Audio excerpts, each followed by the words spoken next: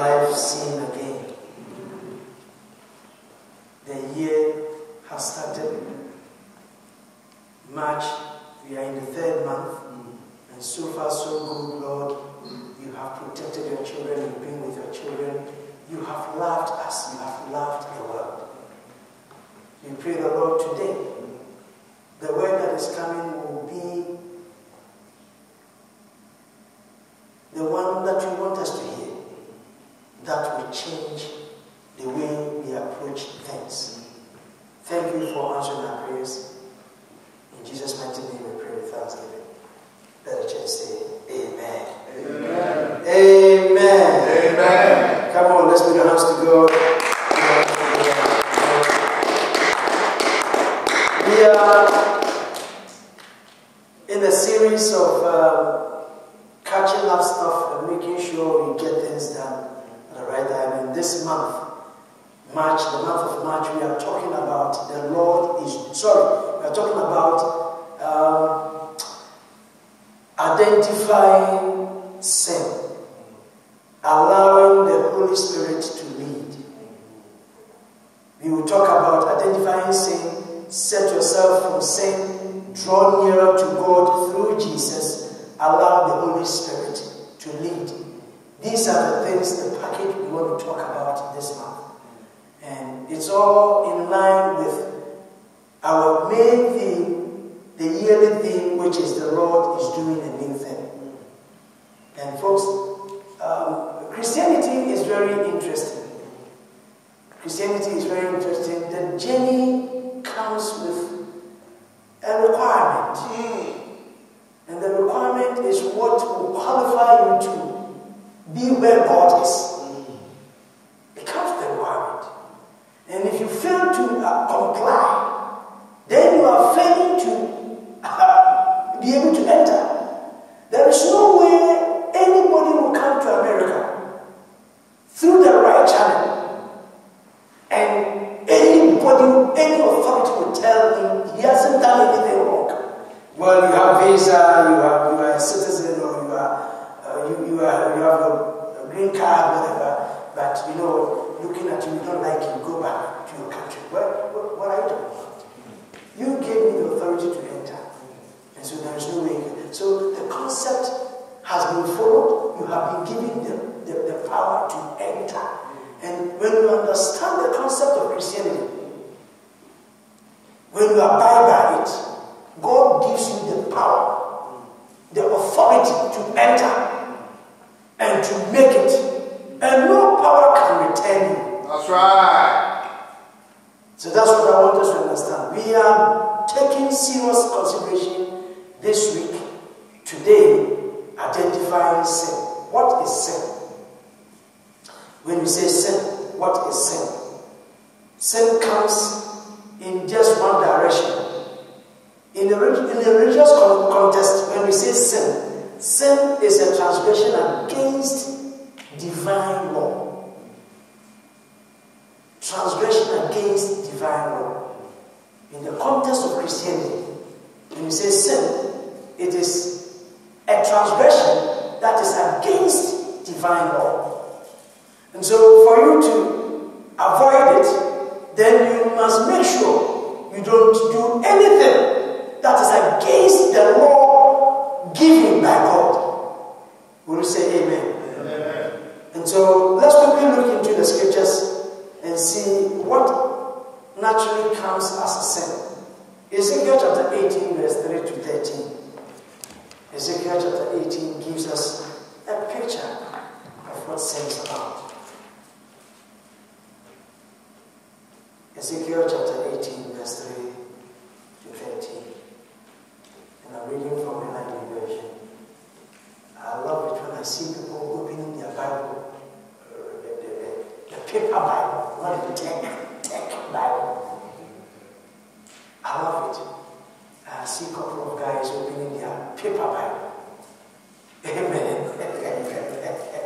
Let's go back. Paper Bible. The day the technology will crash you, you will be in trouble.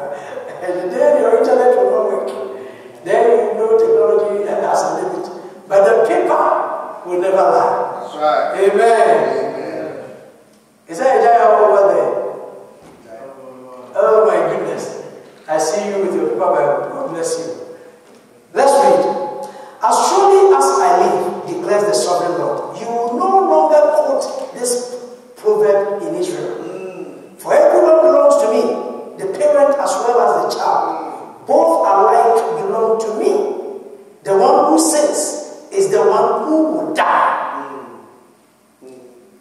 The Lord is speaking. Verse 5. Suppose there is a righteous man who does what is just and right. He does not eat at the mountain shrines or look at the idols of Israel. He does not defile his neighbor's wife or have sexual relationship with a woman during a period. It's a sin. If you don't know, we are reading right away. If you are a man here, and so to speak, you are whether you are married or whatever, and your woman is during that period, time frame, do not. It's a sin if you don't know. It's a big serious sin against the Lord. If you ask me why, I can't tell you why. God says it's a sin. Don't have sex with a woman during her period. Let's continue. A word to the right is enough. Let me move on. He does not oppress anyone, too, but returns what he took in pledge for a loan. He does not commit robbery, but gives his food to the hungry and provides clothing for the naked. He does not lead or lend to them at interest, or take a profit from them. He withholds his hand from doing wrong and judges fairly between two parties. He follows my decrees and faithfully keeps my laws. That man is righteous. He will surely live, declares the sovereign Lord. Suppose he has a violent son who sheds blood and does any of these other things. Though the father has done none of them, he eats at the mountain shrines, he defiles his neighbor's wife. What this means is that, suppose the father is good, the father is doing all things better, but the son is not. And the God is making reference. Suppose the son does that, even though the father didn't do it. Suppose the son does it, God doesn't like it. It becomes a sin to the father also. 12. He oppresses the poor and needy. He commits robbery. He does not return what he took in pledge. He looks to the idols. He does detestable things. He lends an interest and takes a profit. Will such a man live? He will not, because he has done all these detestable things. He is to be put to death. His blood will be on his own head. Amen. Amen. Amen. Folks, sin is not an interesting thing God likes. Sin brings catastrophes, which we will always call it disaster. Consequences. Sin will bring consequences, and the consequence will lead to death. So, what we are going to understand today is that once sin is introduced, you take away the chances of God coming in to help any situation. God is driven out. When sin is introduced, God is driven out. God is not seen in your environment. So have that at the back of your mind that what the Bible is, what is sin? When the Bible talk about sin, what is sin according to the Bible? When the Bible talk about sin, then what is sin according to the Bible? According to the Bible, the Christian view sin is an evil human act which violates the rational nature of man as well as God's nature and his eternal law. There is a rationale. You see, folks, if nobody tells you about Christianity or God or anything, once you are born, you develop that concept immediately. A little child of 1 year, 2 years, 3 years, 4 years, nobody taught that child how to sin. But the child begins to understand. This is sin. He knows. And so when he's doing anything wrong and you tell him or her, he immediately receives that. And when he's doing something wrong, he knows he's running away. Nobody has told him, nobody has taught him. This is sin, don't do nobody, but immediately the person, the child, get the rationale, the natural rationale around him or her, and understand what sin is about. So it doesn't matter whether you go to church or not. Sin by itself has a place in our environment that is very low. Nobody teach a child what sin is. We know by natural instincts. And so you don't dodge sin. You cannot say bad habits. When the Bible talks about sin, when God says sin, God wants to hear the word sin. When I come before God and I've sinned, I don't say, oh, that's I have bad character, my situation is not very conducive, this is my bad, this is human error. All these things is not what God expects us to have. God expects us to understand that when it is sin, say sin. Let us all say sin. Sin. Come again. Sin. I didn't hear you. Sin. Sin. It is a word that is lost in our society right now. It's lost. People don't want to do things and then you tell them this is sin. No, this is not right. As for that one, they will accept it. This is bad. This is not good to do. But the word you use, the moment you use the word, this is sin. They see you to be some kind of something. And so, for sin is not mentioned. Meanwhile, it's a sin. And so, one thing I want us to develop is that when you come before God and you are praying and there is the need to confess, mention, Father, I have sinned against you. Don't say, this is my bad character. This is my bad habit. This is something that I do that I don't know how to stop. No. Say, I have sinned against you. Forgive me. God understands and accepts the word sin because that's what the Bible says. There is no way God will caution anybody or caution anybody in the Bible and use any other word apart from sin. When David sinned against God and the prophet happened to reveal the sin, it was clear. David used the word, God, I have sinned against you. I have sinned against you, not against the man. Let us have that as the concept. There is a key, a master key that will unlock what sin is about. And I want us to identify sin before we look into what the master key. My time is very short. In fact, my time is even up. It's 2:30 now. I should have finished preaching, but it's okay.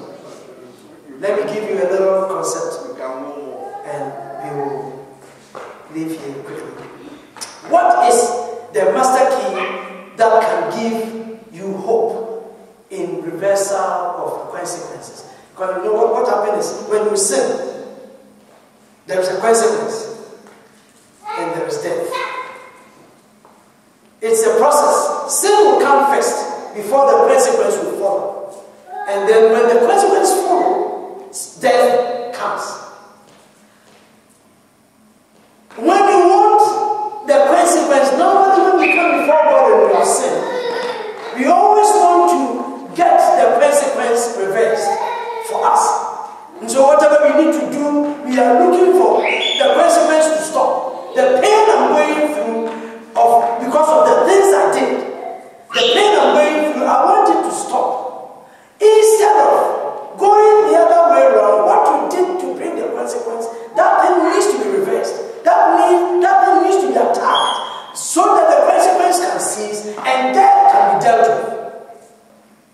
And so God is telling us in the scripture that we read, supposing a man leaves and does this, does that, do this, do that, as we read, what will happen to the man? Will the man, can he be classified as righteous? And the answer was no.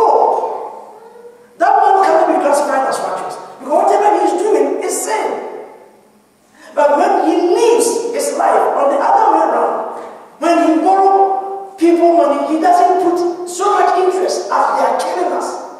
They will harass you to get a credit card. And then you trying to pay the credit card, it's a percentage.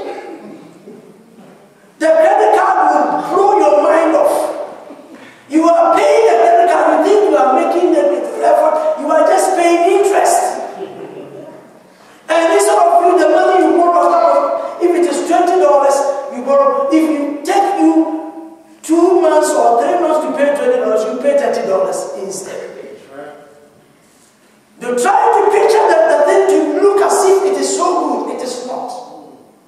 Folks, and that's what the Bible says. When you lend money to somebody, do not put so much interest. So, Pastor, how then do you make money?